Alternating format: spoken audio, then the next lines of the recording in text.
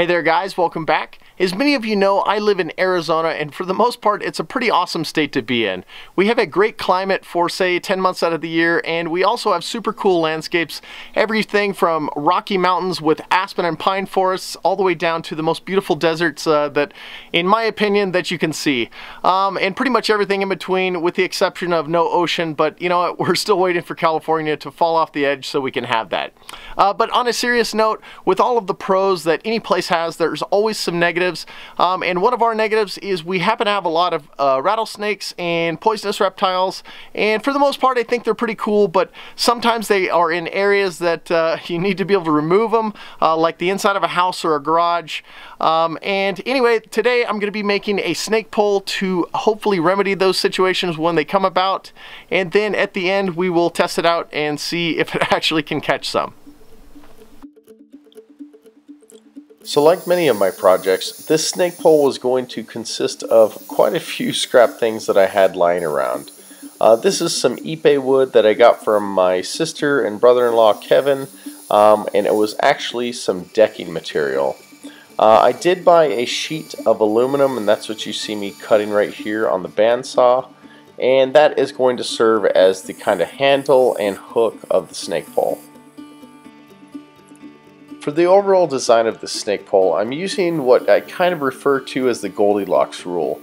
I did a lot of research and looked at a bunch of commercial snake poles on Amazon and other places, as well as a snake pole that I've had personal experience with at work, and I'm trying to take the parts and pieces or features of each one of those that I like and kind of combine them to make them my own.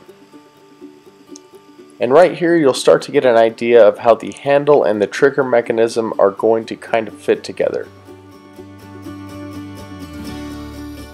And this piece is going to be the stationary piece of the grabbing mechanism, and I'm just cutting out a bunch of little slots so that I can make a rounded edge that will eventually fit into the inside of the electrical conduit that's going to be the main body of this piece. And after a bit of sanding on the belt sander, you'll see it's not perfectly round, but it actually fits into the conduit pretty darn well.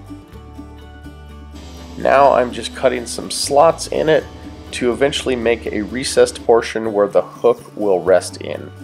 And right here I'm just using a drill bit to kind of grind out a space for the hook to be able to pivot in.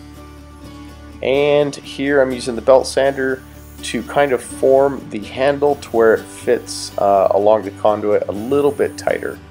You'll see it's just a nice even curve.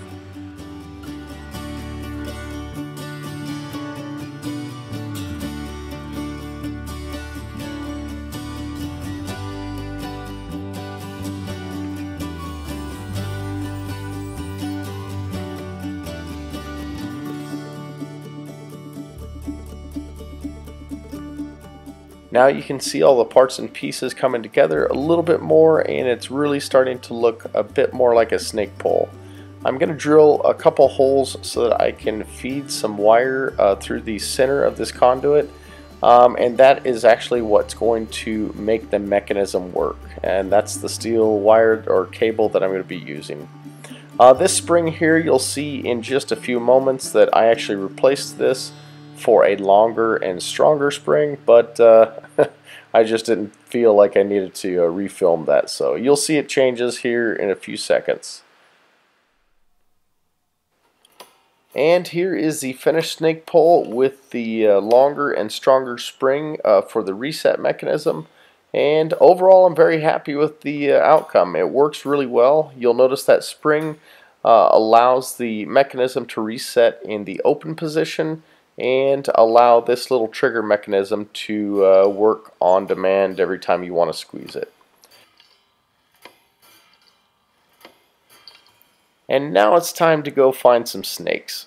But before I go, I did decide to invest in some snake gaiters at the encouragement of my wife, and I happen to find these. They're called snake guards, and believe it or not, they're made in the USA in Oklahoma.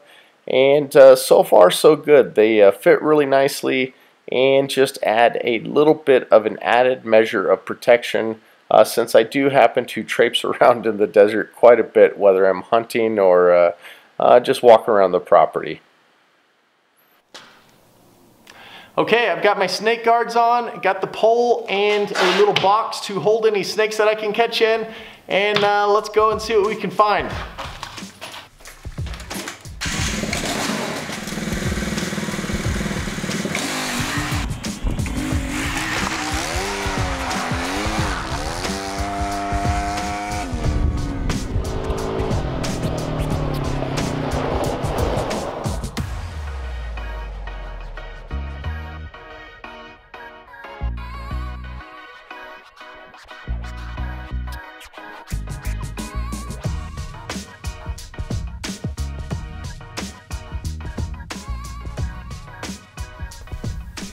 I don't see anything.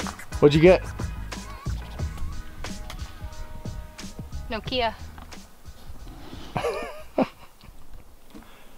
Okay, so I've been looking for a snake for several days now, off and on, an hour here, an hour there, and it's kind of like the old speed trap thing.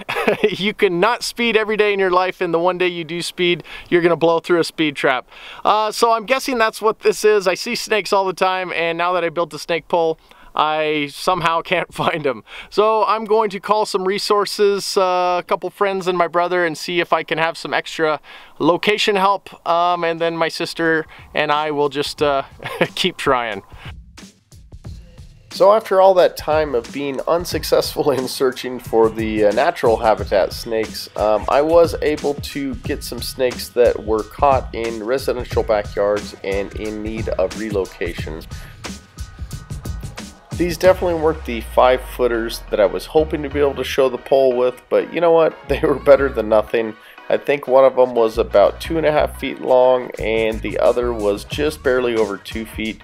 But at least they gave me a chance to be able to show you that this pole can actually grab the snake and control it, move it from one location to another, and provide a pretty reasonable and somewhat safe way of being able to work with these type of animals.